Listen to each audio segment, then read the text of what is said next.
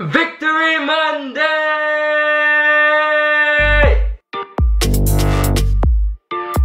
Hello everybody and welcome back to the channel. Appreciate you spending your Victory Monday here with us on O in the C. So before we get into it, of course, this is the last Victory Monday of the Tampa Bay Buccaneers 2020 regular season. And what a Victory Monday it was, defeating the Atlanta Falcons at home. It's the second time in 3 weeks we've beaten the Atlanta Falcons. Although both games were not without their drama. The Tampa Bay Buccaneers have gathered a lot of momentum. They have scoffed it up and pulled it out of the sky for themselves. Since the bye week, the Tampa Bay Buccaneers are not only undefeated, but have scored a ton of points. A ton of points. Tom Brady has been outstanding since the bye week. The Tampa Bay Buccaneers defense has been pretty good. It's definitely been improved since the bye week, but the offense gaining rhythm, gaining chemistry, really changing what they do. We're not going to jump into strategy and scheme too much. However, the Tampa Bay Buccaneers have switched up a lot of their strategy and scheme on offense since the bye week. They are coming out like gangbusters every week, and it's really cool to see. So the Tampa Bay Buccaneers have done everything you could have wanted coming out of the bye week. Obviously going undefeated, but just the way that they've done it and the momentum that they've gained, and just, man, it has been a crazy ride. So this is, of course, the last Victory Monday of the regular season. I'm going to miss this regular season so much. This has been easily one of my favorite regular seasons ever, really, that I think I could ever remember. So it's been really awesome. But now it's time for the playoffs. Traveling to DC to take on the Washington football team. So we don't really do previews on this channel. However, it is the playoffs. So we're going to do a small preview for the playoff game against the Washington football team at the end of the video. So stay tuned for that. First, however, we're going to go through the list. So first off on the list, it's going to be the third straight week. The man, the myth, the legend, the GOAT. Goat man, goat man, goat man, goat man. Of course, there's not much to say about the GOAT that hasn't already been said. So I really just would like to take a moment as the season is over now and just appreciate the fact that we get to watch him play. And watch him play for the Tampa Bay Buccaneers every Sunday. He's the best quarterback that I have ever seen play, honestly, in my life. And to be able to root for him every Sunday for the Tampa Bay Buccaneers has honestly just, it's been amazing, and it's something that I'm very thankful for, and I still kind of can't believe that it even happened.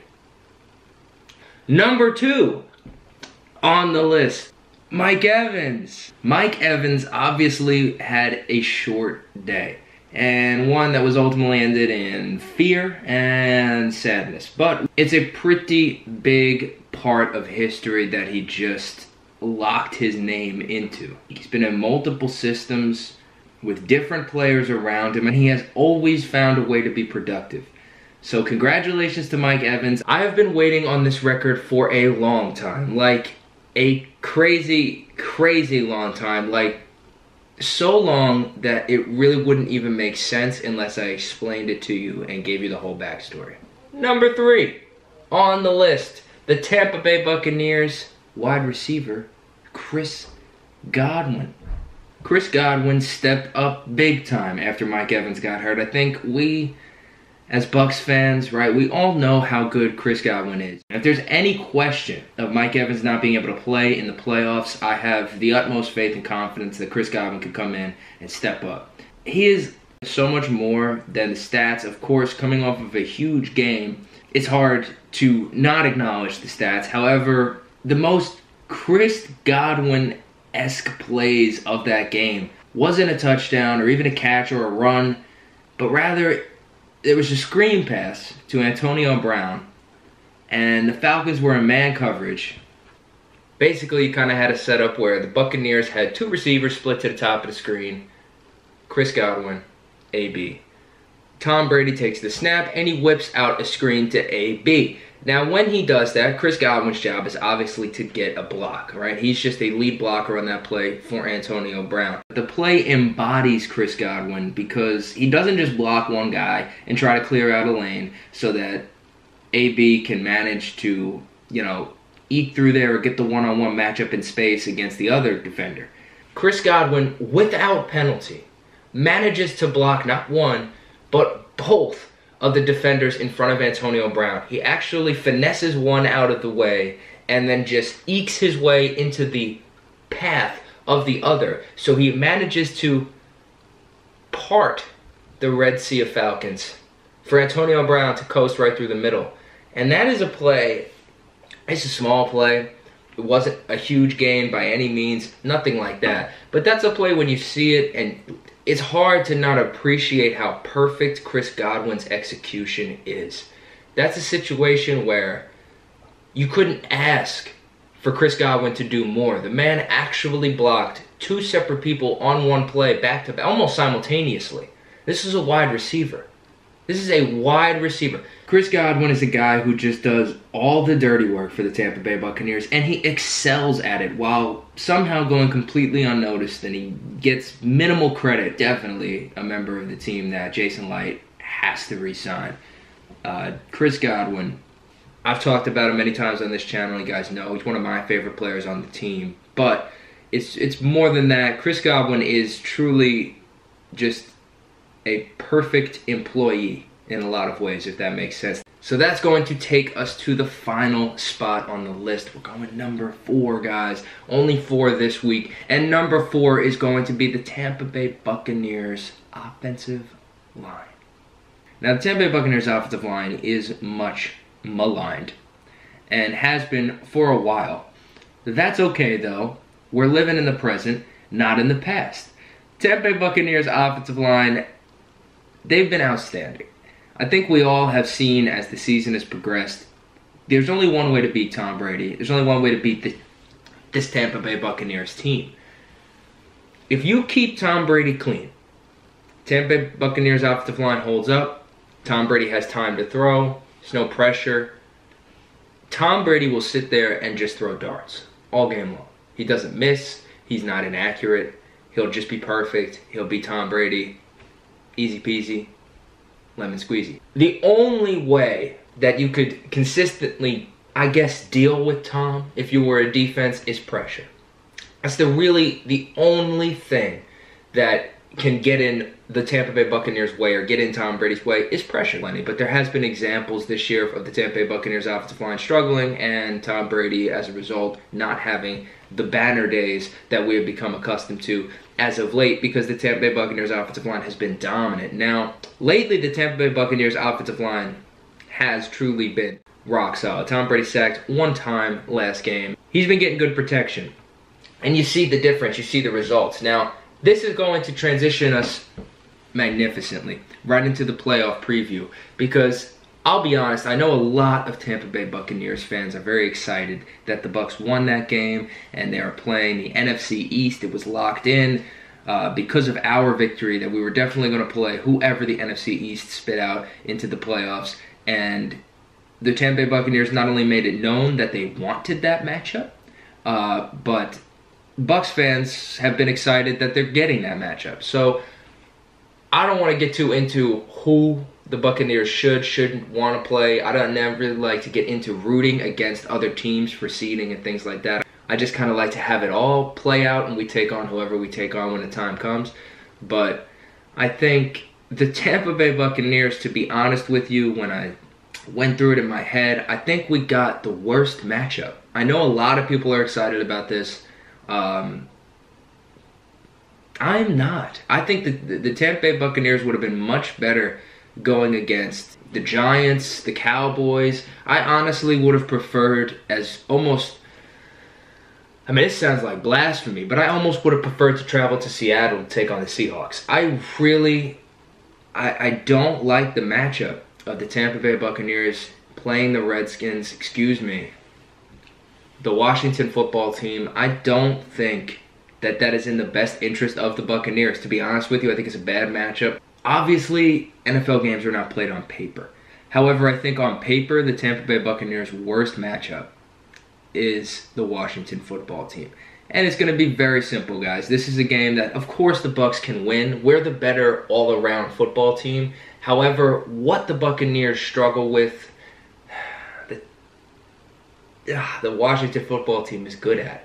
And that's no good. The Achilles heel of the Tampa Bay Buccaneers is pressure on Tom Brady. In particular, pressure up the middle, but just in general, pressure on Tom Brady. The Washington football team provides pressure on Tom Brady. That worries me, guys. And it's not exactly the matchup that you want. It's not as ideal a matchup as the records would indicate.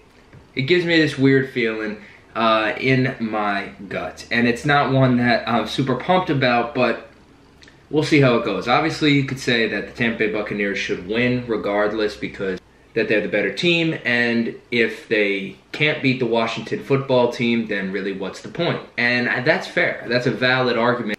The problem is today's NFL ultimately comes down to matchups. It's one-on-one, my guy versus your guy. And the Washington football team poses the most difficult one-on-one matchups for the Tampa Bay Buccaneers, especially in that offensive line. The Tampa Bay Buccaneers defense is going to have to be on point. Terry McLaurin is no joke. He's a solid #1 receiver.